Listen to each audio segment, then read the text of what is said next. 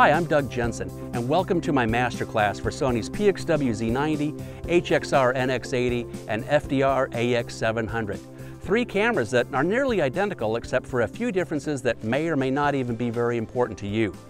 Now, if you've seen any of my previous camcorder masterclasses, you'll know that normally I'm in a studio with cameras, lights, monitors, and all sorts of equipment.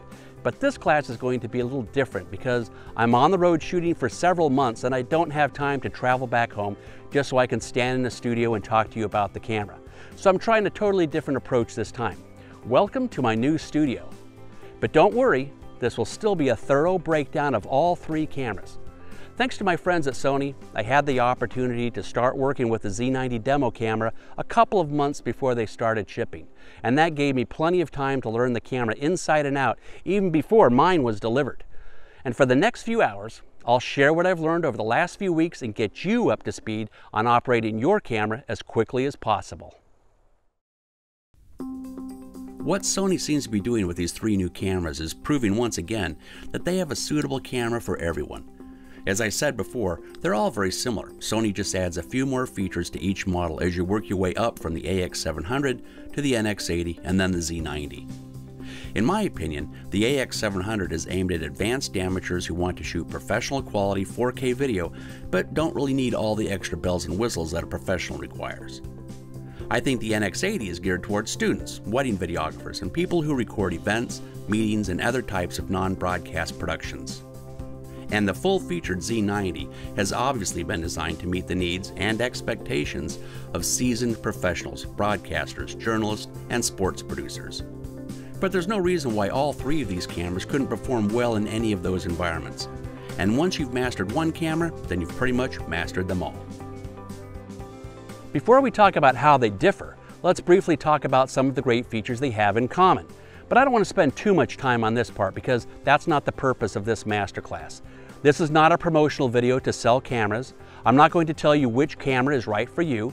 I'm not going to compare the cameras to similar models from other manufacturers, and I'm certainly not going to get under the hood and explain in detail how the technology works.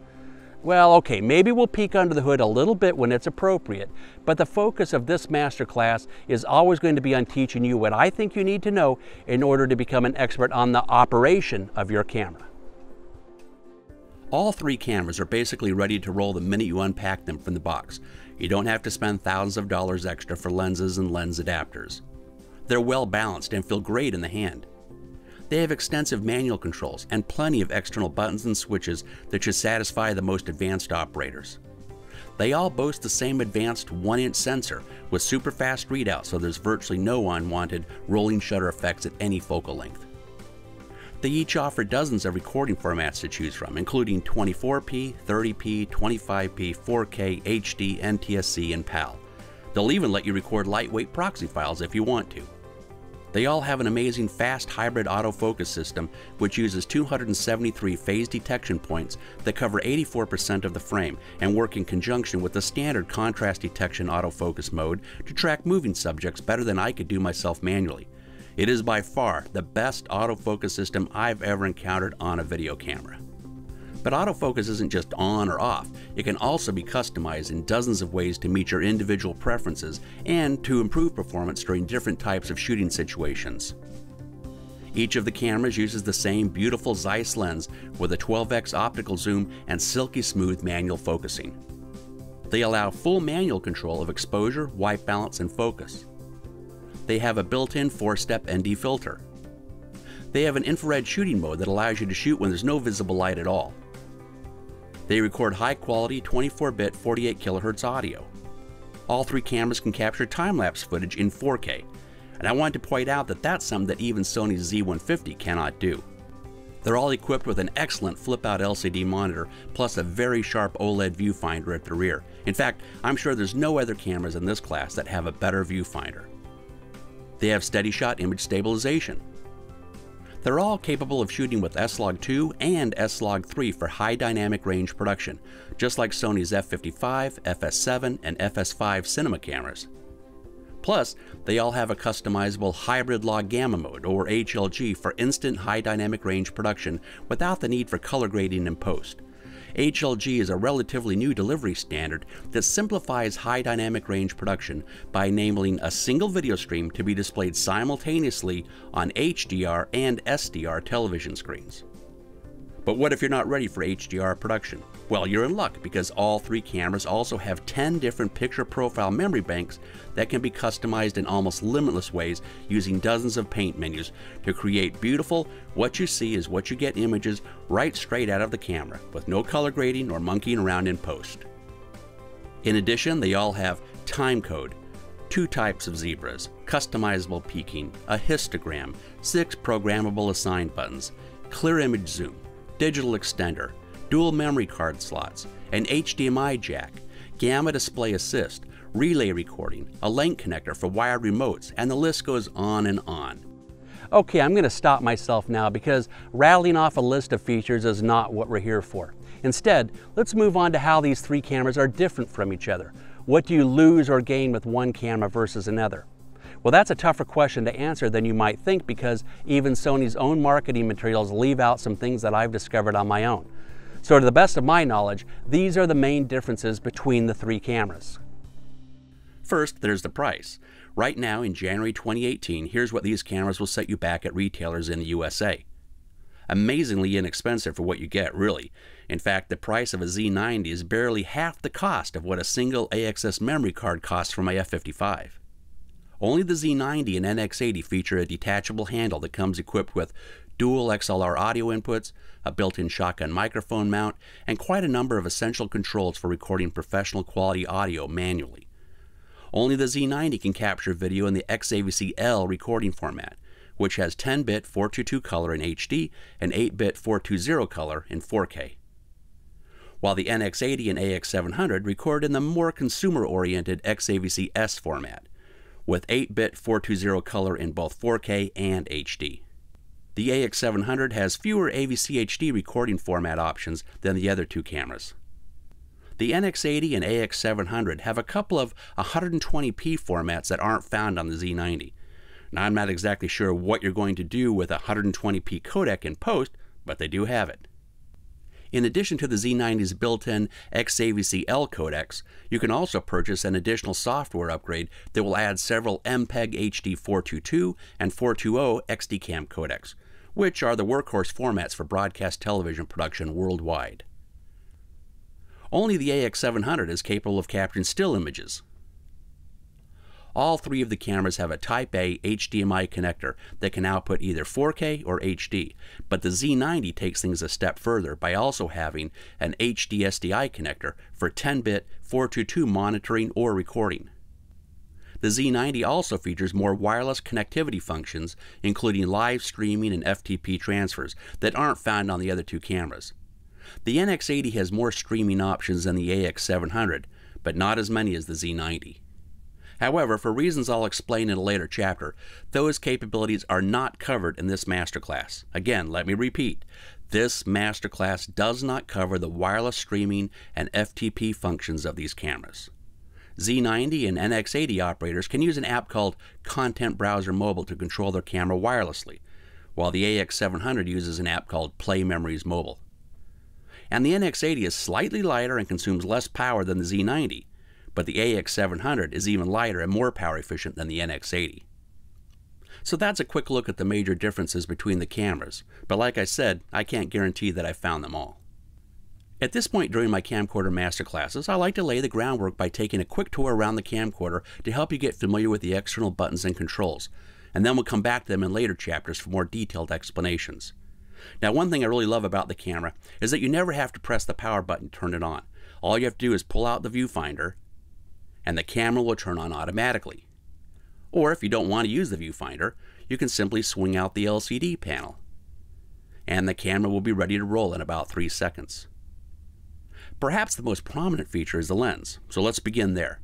Each camera comes equipped with a premium Zeiss lens with a very useful 12x optical zoom range. The lens is quite sharp with nice contrast, consistent edge-to-edge brightness, and it's parfocal, meaning that it stays in focus during zooming. And as you may know, very few SLR lenses are parfocal. There are only a couple of negative things I can say about the lens. First, it only has one ring on the barrel, and it has to be shared for both focus and zoom. Second, the maximum aperture is f2.8, which isn't bad, but it's actually only f2.8 when the lens is zoomed out to its widest focal length. As soon as you start zooming in, the maximum aperture quickly ramps down to only f4. We'll talk more about this topic and how I work around it in Chapter 10. Now, despite the big bold markings on the side of the lens that says 18x, the lens actually only has a 12x optical zoom range. Notice that if you read the small print, the camera only has an 18x zoom range when the clear image zoom mode is activated, which is Sony's proprietary name for what is usually called digital zoom on other cameras. Clear image zoom can be used to digitally magnify the image up to 200% when shooting in HD, or up to 150% when shooting in 4K. So is it good enough to actually use? Well, we'll do some comparisons in Chapter 12 and you can come to your own conclusions. In addition to clear image zoom, both cameras have another similar function called digital extender that can be used with any of the HD recording formats. When the digital extender mode is activated, only the middle 50% of the image sensor is used for image capture, thus giving you the approximate field of view of a lens that has double the focal length. Now, if you're familiar with the FX and DX modes on Nikon DSLRs, or center scan on Sony's FS5 and FS7, digital extender is basically the same idea, just under a different name. We'll cover this feature in Chapter 12. Of course, whether you decide to use clear image zoom and digital extender or not, let's not lose sight of just how amazing it is to have a genuine 12x optical zoom on a 4K camera with a large 1-inch sensor. This is a huge benefit that really can't be matched by other big sensor cameras that use removable lenses. The ability to instantly zoom from wide angle to telephoto and back again anytime you want is a huge benefit when it comes to shooting documentaries, sports, weddings, news, and other situations where stopping to change lenses is simply not practical. On the side of the lens, we find the zoom focus switch. As I mentioned earlier, the lens only has one ring on the barrel, so it has to do double duty for both zoom and focus. This switch is what determines how the ring is being used at any given time. Just below it, we come to the autofocus manual focus button. This is basically just an on-off switch for autofocus.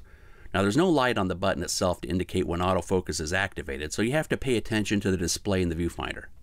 If you see the hand icon, then the camera is configured for manual focus. And if no hand is shown, then autofocus is in control. We'll talk a lot more about both manual focus and autofocus in Chapter 11. Next, we have the menu button. Not surprisingly, pressing the menu button provides access to the camera's vast menu system, where you can make literally hundreds of custom changes and thousands of different combinations of changes to the camera's configuration. We'll talk about the menu system in Chapter 2. Just to the left of the menu button is a rotary dial that's easy to miss if you aren't looking carefully. This is called the manual dial, and it works in conjunction with these three buttons over here: iris, ISO gain, and shutter speed. For example, if you wanted to change the camera's shutter speed, you would first press the shutter speed button. Notice that the shutter speed is now highlighted in a gray box, and then spin the manual dial up to increase the speed, or down to decrease the speed. As with all three of these exposure controls, you can see the difference it makes to the image immediately as the dial is turned. To lock in the desired shutter speed, all you have to do is press in on the joystick at the rear of the camera. We'll talk more about exactly how to use all three of these exposure buttons in Chapter 10. It's a good idea to carefully monitor your audio during shooting, and you can plug in your headphones right here. But volume for the headphones can only be controlled via menu that we'll see in Chapter 17. Fortunately, there's also a shortcut I'll show you for getting to that menu at the press of a button. If we flip open the LCD monitor, quite a few other controls are revealed. By the way, please don't confuse the touchscreen LCD monitor with the viewfinder at the rear of the camera. So just to be clear, when I speak about the LCD panel or monitor, I'm talking about this. And when I speak about the viewfinder, I'm talking about this. The LCD panel and viewfinder are exactly the same on all three cameras, and they have excellent picture quality. One reason the viewfinder is so good is because it has an organic LED screen, or OLED for short. An OLED display works without a backlight, thus it can display deep black levels and achieve higher contrast ratios than a normal LCD viewfinder. Also, just in case you don't notice it on your own, the viewfinder can be angled up to accommodate different shooting positions, particularly if the camera is mounted on a tripod. The viewfinder also gives you the option of attaching larger eye cup that came with the camera to help block ambient light. Personally, I don't care for it, but I suggest you give it a try and see what you think. Whatever you do, don't forget to take a second to adjust the optics of the eyepiece by spinning the diopter wheel so that the image in the viewfinder precisely matches your own eyesight. Something to be aware of, though, is that you can't use the viewfinder and LCD monitor at the same time. No matter what you do with the camera switches or menus, you can only see a picture on one or the other at any given time. In fact, that limitation may lead you to think that something is wrong with your camera, because you may notice that the picture on the LCD screen will suddenly turn off and back on again unexpectedly, as if it has a short circuit. But don't worry, your camera is not defective. The camera uses a small motion sensor, right here, to detect when you're looking through the viewfinder, and then it will automatically switch the video output as necessary between the viewfinder and the LCD panel. Unfortunately, the proximity sensor can be easily fooled by anything that comes within about 2 inches of the viewfinder, and that can cause the picture to come and go unexpectedly until you get used to how it works. Now, even if you normally prefer to use the viewfinder during shooting, as I do, you're still going to need to have the LCD open sometimes in order to access the numerous controls that are hidden underneath it. Let's begin at the top and work our way down. First up is the power button, which you might never even use because power is automatically turned on when the viewfinder is extended or the LCD monitor is flipped out. But if you want to turn the camera off for some reason without retracting the LCD, you can do that by pressing the power button. Just below the power button, we come to the white balance button. To change the white balance, you press the button and then use the manual dial or joystick to cycle through the options. They are Memory B, Memory A, and Preset, which just happens to be set for outdoor at the moment. Now, if you're not very experienced with using professional camcorders, some of this might sound a little confusing right now, but don't worry, I promise it will make sense later on. In fact, there's so much we need to discuss about white balance that I'm going to skip over this button for now and come back to it again in Chapter 13. Next, we find a button that has S&Q printed just above it and a number 1 stenciled to the side. And that tells us that this is assigned button number 1. Assigned buttons are a standard Sony camcorder feature that has been around for years, so you probably already understand their purpose, but just in case you're not familiar with them, I'll explain. Basically, the camera has 6 assigned buttons scattered around various locations on the camera body. Numbers 1, 2, and 3 are located in this area on the side of the camera. Numbers 4 and 5 are located on the grip, and number 6 is located on the right side of the lens. Each one of the assigned buttons can be customized to instantly activate any of dozens of special functions which you get to choose. In other words, assigned buttons allow you to easily turn frequently used settings on or off at the touch of a button without having to scroll through layers of menus. As you'll see, any of the assigned buttons can be programmed for any of the available functions. Some of those functions include headphone volume, histogram, zebra, peaking, and quite a few autofocus features. We'll take a closer look at all of the assigned button choices during Chapter 8, but for now, please notice that each button, except for number 6, has been labeled with their default function, so you can either leave them programmed for that setting or you can change them to something else that may suit your needs better. In the case of assigned button number 1, the default function is S&Q motion, which is shorthand for slow and quick motion. Slow and quick motion is Sony's terminology for overcranking and undercranking the frame rate, which is a fancy way of saying this is how you shoot slow motion and time-lapse. All 3 cameras can shoot from 1 frame per second up to 120 frames per second in full quality HD, and they can shoot from 1 frame per second up to 30 frames per second in 4K. To me, this is one of the best features of the camera, but there are many limitations, gotchas, and caveats that need to be discussed, so we'll wait to cover S&Q motion in Chapter 19. Over here, we find assigned button number 2.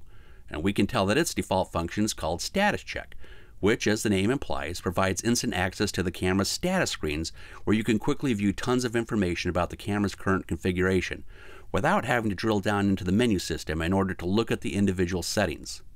The camera's 8 status pages are a big time saver, and they're something you should get in the habit of using often. The first status page is called Audio, and it shows how some of the audio menus and switches are configured. But more importantly, it displays audio meters that are several times larger than the default audio meters that are normally shown in the bottom right corner of the viewfinder. Whenever you're setting critical audio levels manually, these are the meters you'll want to be looking at for maximum precision. To change to the next status page, you just flick the joystick down. Page 2 shows how the camera's various video output connectors are configured. We'll cover monitoring in Chapter 20. Page 3 shows the current functions of the 6 assign buttons. We'll talk more about assign buttons in Chapter 8. Page 4 shows several white balance settings. 3 settings that influence how the camera operates when it's set for automatic exposure, and one of the many zoom settings. Page 5 shows you how the camera's autofocus system is set up to perform. As I said earlier, autofocus can be customized in dozens of different ways if you want to fine-tune how it functions. And this page provides a quick glimpse into what those settings are. We'll cover autofocus in depth during Chapter 11. Page 6 shows you how the camera's 2 record buttons are programmed to function. For example, you could configure the camera so that pressing the main record button at the rear of the camera starts or stops recording on card A, but pressing the record button on the handle starts or stops recording on card B. I'll show you how to set that up and other options in Chapter 7. Page 7 shows you the remaining capacity of the 2 memory cards. And finally, Page 8 provides some basic information about the remaining capacity of the battery. Pressing the status button again clears the status display completely from the screen. Next, we find assign button number 3. And we can tell that its default function provides quick access to the camera's picture profile menus. By the way, you can also reach the picture profile menus by pressing the regular menu button, but this shortcut greatly reduces the amount of button pressing required to get there. So what's a picture profile? Well, I don't want to get ahead of myself because there's a whole chapter about this topic later, but briefly, picture profile settings can be used to store a number of parameters that determine the look of the camera's picture. Those settings include such things as gamma, knee, black levels, color saturation, and others. All of those parameters can be saved together as a picture profile, and there are 10 custom picture profiles stored on board the camera. Next, we have the display button. Notice that it doesn't have a number next to it, so what does that tell us? Right, it is not an assign button, so you can't reprogram it for something else. The display button allows you to change how much on-screen information is superimposed in the viewfinder and on the LCD monitor. As we'll see in Chapter 4, you can use the camera's various display set menus to customize what information is shown, but the display button is handy for times when you quickly want to clear the screen of almost all the clutter. Anytime you want to play back clips that are stored on one of the memory cards, all you have to do is press the thumbnail button, and the playback mode is ready to go almost instantly. You could use the joystick at the rear of the camera to navigate through the clips, to view metadata about each one, or select a clip to begin playback. We'll cover the camera's playback functions later in Chapter 20. To exit the playback mode and return to the shooting mode, you just need to press the thumbnail button once or twice.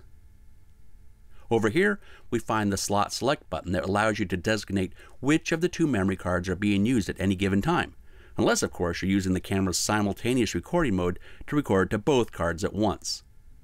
And speaking of memory cards, the 2 memory card slots are hidden behind this door. The slots are known as A and B, and it's interesting to note that the 2 slots are not equal. Slot A can accept memory sticks or SD cards, but slot B can only accept SD cards. The 2 card slots can be used one at a time or simultaneously if you want to have 2 copies of every clip for safety. You can even set up the camera to automatically record lower quality proxy files.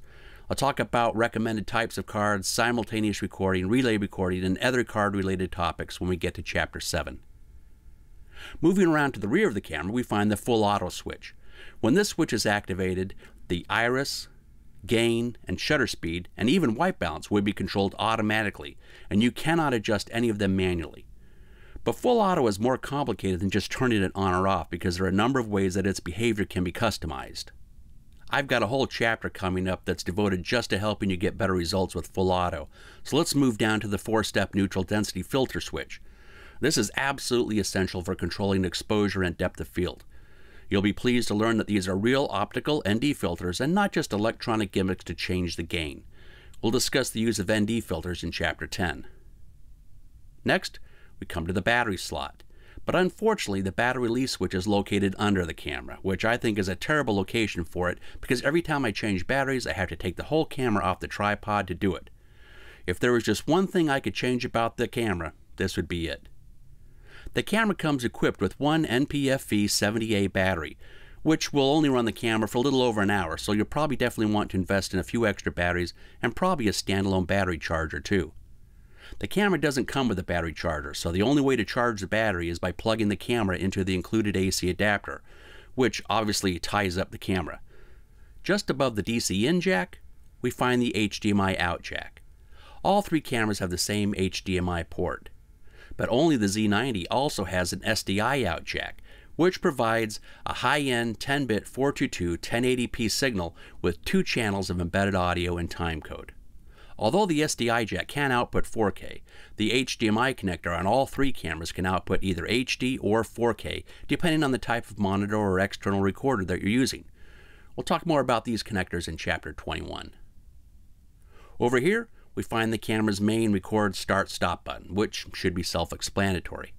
And next to that, we finally come to the joystick that I referred to several times already.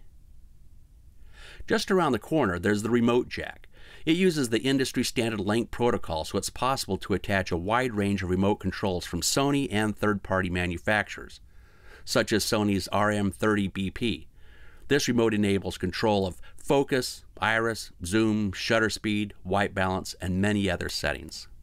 Up on the grip, we find assign button number 4 at the rear and assign button number 5 at the front. As you can see by the text printed next to it, the default function for button number 4 is focus magnifier. Pressing the button once will electronically magnify the center of the image in the viewfinder by 400%, thus making it easier to check the focus. You can use the joystick to change which part of the image is being magnified, or press in on the joystick to go back to the center position. Pressing the button a second time will magnify the image 800%, and pressing it a third time will return the image to normal. You can use focus magnifier even while you're recording because it's purely a monitoring function and it doesn't affect the image that's being recorded internally or what's being output by any of the video connectors. As you can see by the text printed next to assign button number 5, its default function is for iris push auto, a quick way of momentarily activating auto exposure. We'll talk about that in Chapter 10. Situated between the two assign buttons is the zoom rocker lever, which offers pressure-sensitive variable speed control for executing zooms with nice, smooth starts and stops. We'll talk about all the camera zoom controls and customizable settings in Chapter 12. Speaking of the grip, for maximum control and comfort, make sure the strap that goes over the back of your hand is tight enough that it makes the camera fit like a glove. If you find that your camera is hard to shoot with hand tilt, chances are the problem is simply that you don't have the strap tight enough. Over here, we find assign button number 6, and it's the only one that doesn't come pre-programmed for a particular function, but you'll certainly want to give it a function, and we'll cover what options you have to choose from in Chapter 8. Under these two covers, we find a couple of more connectors. The upper one is a standard audio jack for attaching consumer-style microphones. On the AX700, this port is the only way to feed external audio into the camera without buying expensive accessories.